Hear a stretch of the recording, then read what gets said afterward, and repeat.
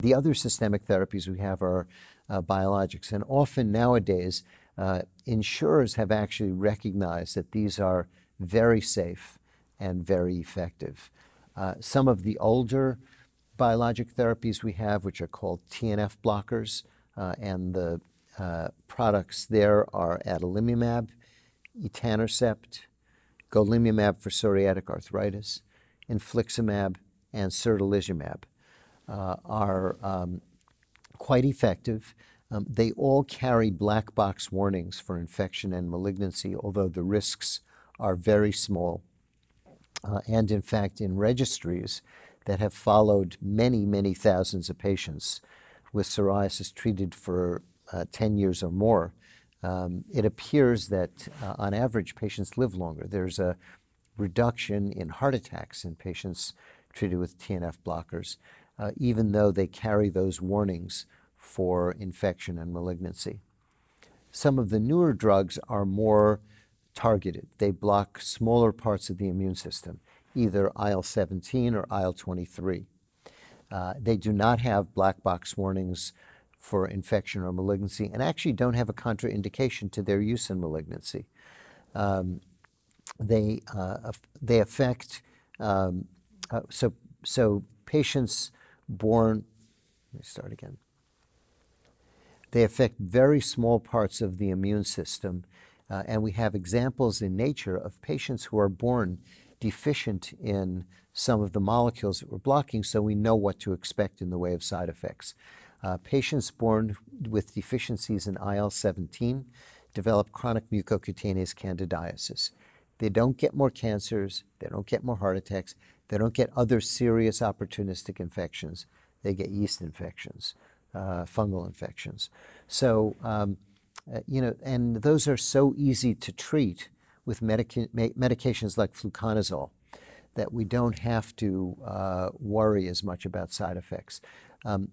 The oldest of those drugs is only on the market probably a little more than 5 years, or around 5 years. That's secukinumab. And sure enough, the side effect that's emerged with that has been one, and that's yeast infections. The other agents in that class is, and secukinumab blocks IL-17A. The other agent in that class, ixekizumab, also blocks IL-17A. There are different IL-17s, and brodalumab blocks the receptor for all of them. So, and again, with all three of those agents, the side effect that's emerged has just been yeast infections. There are some new drugs on the horizon that block IL-17A and F, primarily bimekizumab, and hopefully that'll be on the market in 2 years, and the data so far looks excellent, both in terms of side effects and in terms of effectiveness. It appears to be highly effective for psoriasis and psoriatic arthritis, and the side effect, again, that we're seeing is monilial infections, yeast infections. Likewise, the IL-23 molecules are very targeted. And what happens with IL-23 is when you block IL-23, it appears that IL-23 is necessary to cause a cell, the Th17 cell, to make IL-17. So when you block IL-23, not only are you reducing IL-17, but it seems that those cells actually disappear, and it takes a while for them to reconstitute themselves.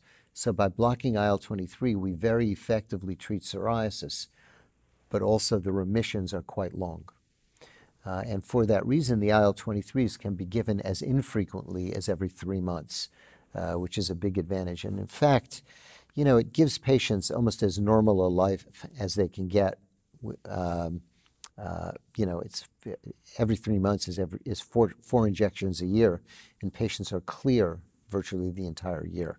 So those have been a serious breakthrough in psoriasis. They have the drawback in they're somewhat slower. It takes a while to get to their peak effect. So when we use the IL-23 blockers, we have to tell patients, they peak actually around 16 weeks or even after. But you usually see some benefit within 4 weeks, so they're not that slow. But once you get there, patients remain clear for years, as long as they continue the injections every 2 or every 3 months, depending on which drug. Tildrakizumab is given every 3 months. Risankizumab every 3 months. Guselkumab is given every 2 months. And those are the 3 drugs we currently have. There's one called mirikizumab, which will be coming in hopefully another year or so. With all of these, the side effect profile appears to be excellent.